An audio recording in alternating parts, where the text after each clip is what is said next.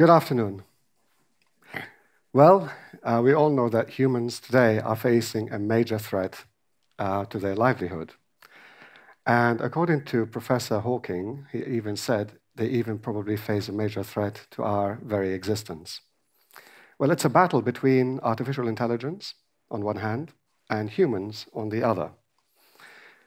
The main goals of both of them, let's start with the humans.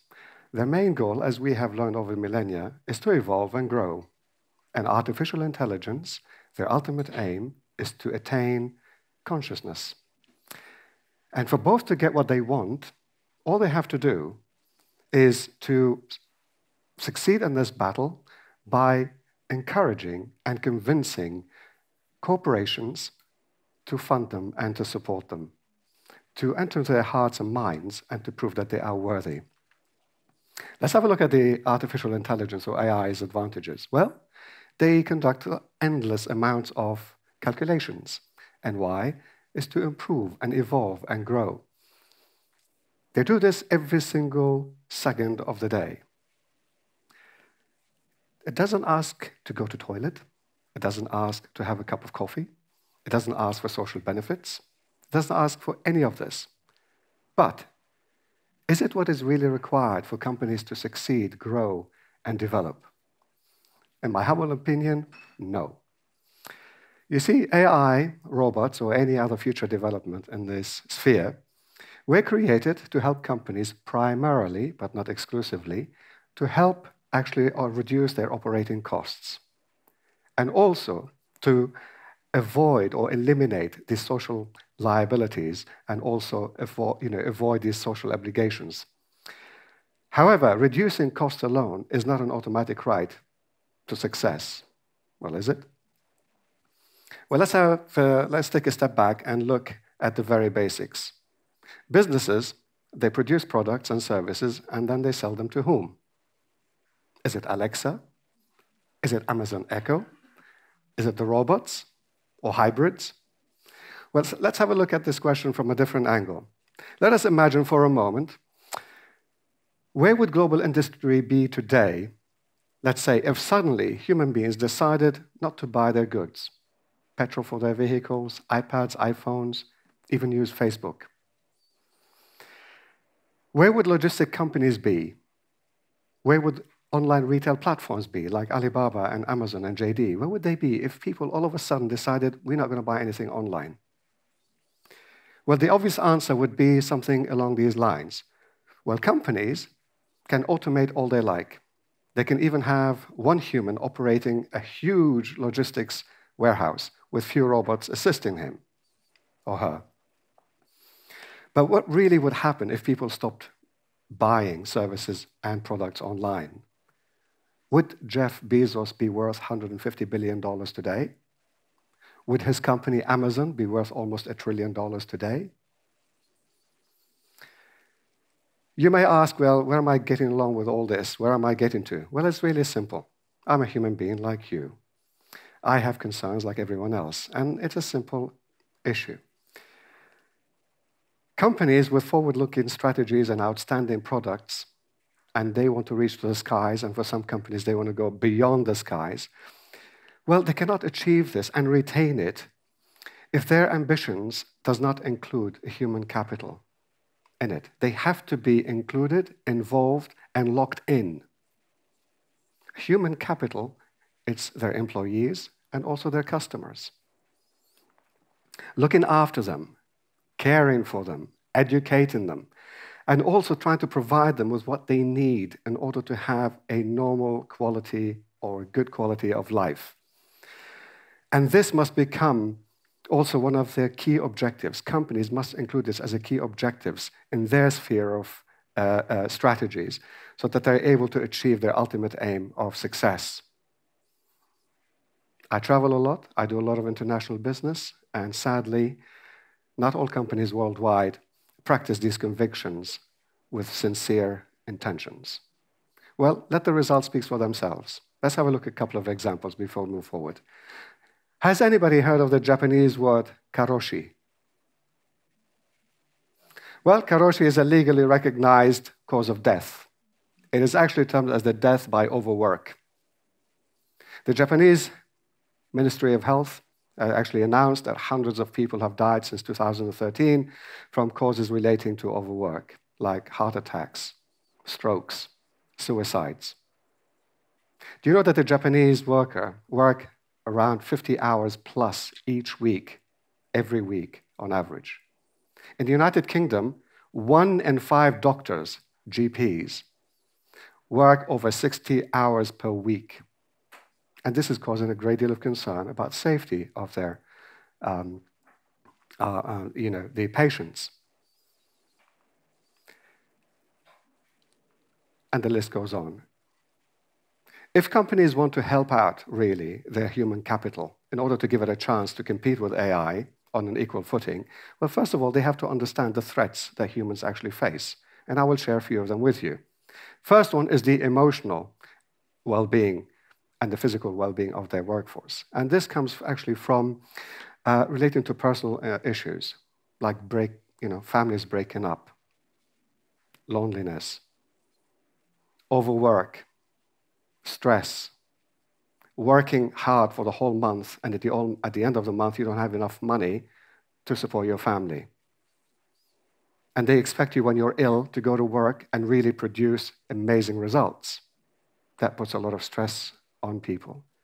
They accumulate debt, and they keep accumulating debt, and then they start to service the debt, and all of a sudden, they can't get more debt to keep their families going, so the bailiffs moves in, and they empty their houses, and they lose their friends as a consequence.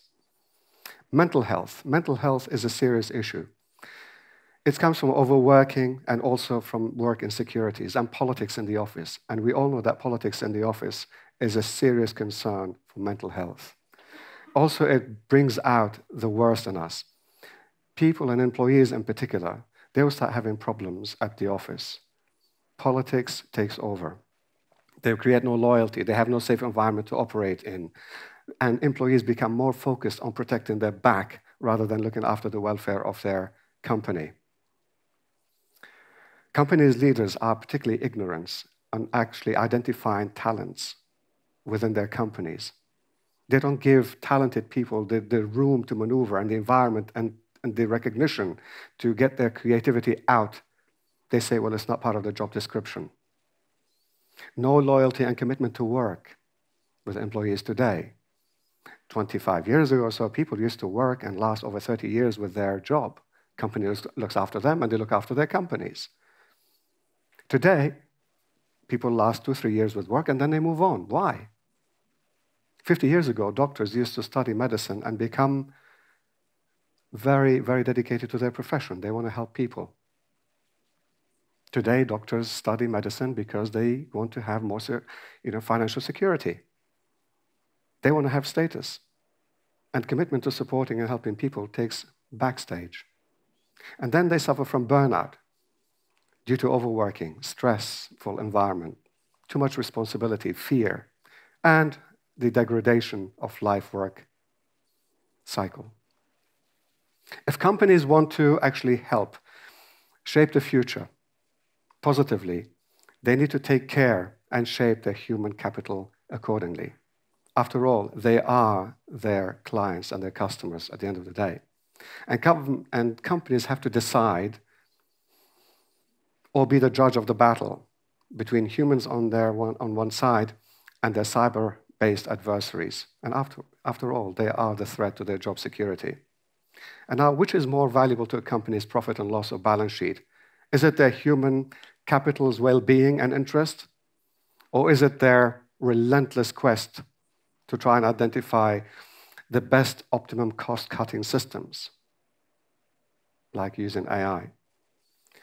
What companies can do to help their human capital succeed, if they wish to do it, is very easy and it's free. It's not going to cost them anything. In fact, it may even save them money.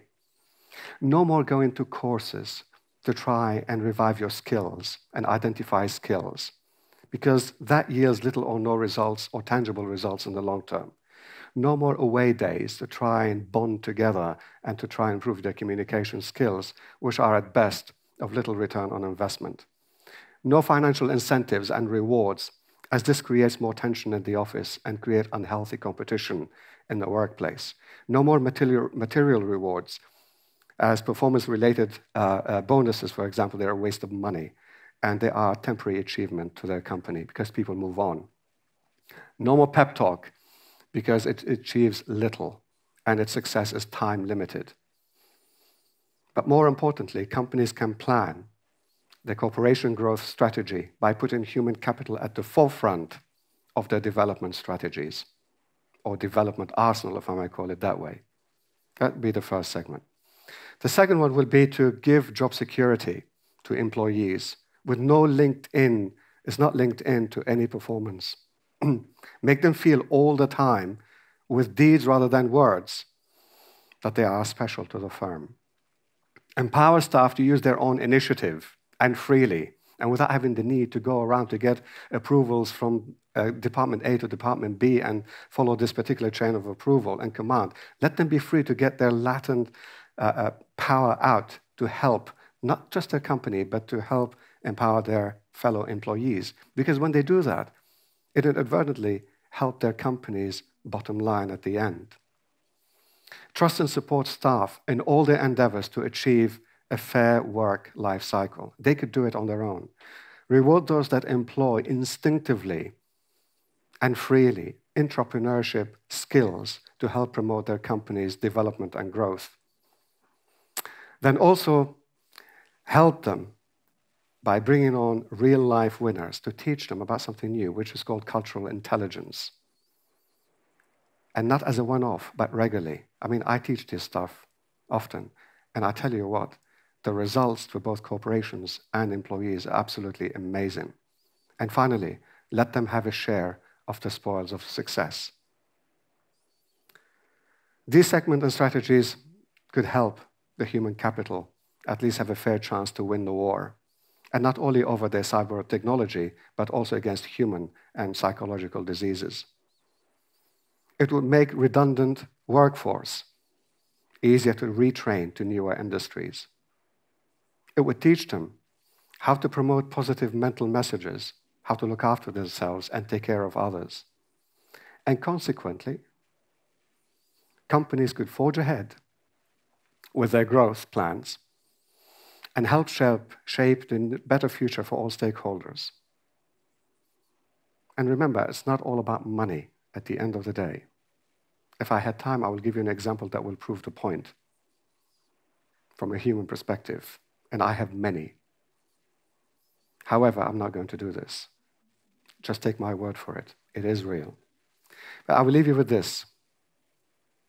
Can you imagine what would happen to the industry and life in general if humans fail in this battle? Thank you very much.